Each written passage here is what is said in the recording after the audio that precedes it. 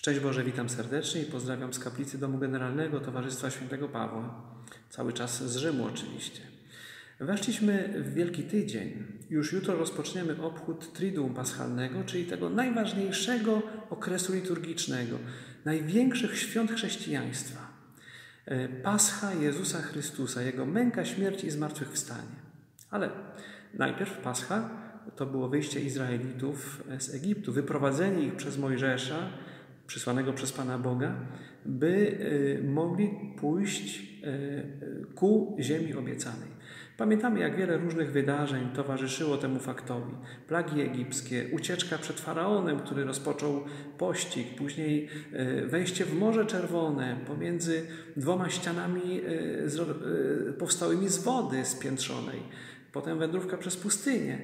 Ile tam było różnych zdarzeń, ile było różnych uczuć, nie tylko pięknych. Pamiętamy, że Izraelici nie dowierzali, buntowali się, byli przeciwko, byli przestraszeni, przerażeni chociażby groźbą dogonienia ich przez Faraona i tak dalej, i tak dalej. A co Bóg na to?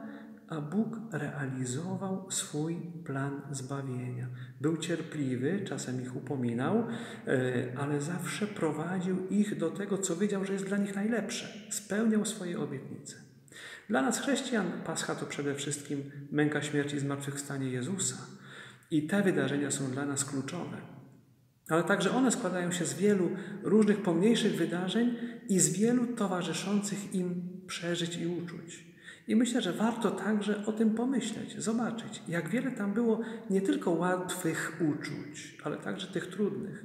Ciemności, strachu, obawy, poczucia utraty kogoś bliskiego, poczucie winy, niepewność jutra i tak dalej, i tak dalej. I zobaczmy, jak jedna i druga Pascha pełne są takich przeżyć, które towarzyszą także nam dzisiaj.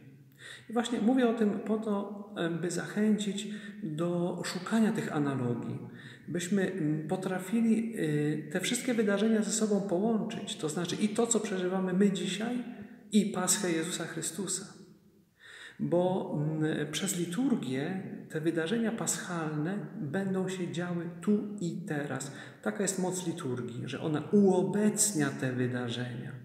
A więc nie oddzielajmy tego, co przeżywamy dzisiaj, od męki, śmierci, zmartwychwstania Jezusa, od wyprowadzenia Izraelitów z niewoli ku wolności, z ciemności do światła, z ziemi niewoli do ziemi obiecanej. Bóg ma wobec nas ten sam plan. To znaczy chce, by to, co przeżywamy, dzięki Jezusowi Chrystusowi zakończyło się dla nas porankiem zmartwychwstania, pustym grobem, zwycięstwem dobra, światła, pokoju, radości. Ale po drodze trzeba może przeżyć różne sytuacje, które obnażają prawdę o nas i które są zawsze zachętą do nawrócenia. Dajmy się odkupić Jezusowi, powierzając naszą nędzę i słabość i do niej zapraszajmy Go. Nie oddzielajmy tego, co przeżywamy w związku z pandemią, od męki, śmierci i zmartwychwstania Jezusa, bo przez liturgię On będzie tu, pośród tych zdarzeń, także nas zbawiał. Jesteśmy zaproszeni, by uczestniczyć z tym wszystkim, co przeżywamy dzisiaj w tych wydarzeniach. Tak niech nam upływa ten święty czas Triduum Paschalnego. Do tego zachęcam, byśmy odnaleźli się w Pasrze Pana i byśmy zobaczyli, że jesteśmy w nią wpisani, a ona dzieje się i dotyczy nas tu i teraz. Tego życzę i pozdrawiam serdecznie. Oczywiście na koniec nie zapominamy patrzeć w niebo. Dzisiaj to niebo rozpoczyna się tam, gdzie kończy się krzyż. Krzyż jest dla nas tą drogą, tą ścieżką, po której do naszej własności, którą jest niebo, możemy się dostać.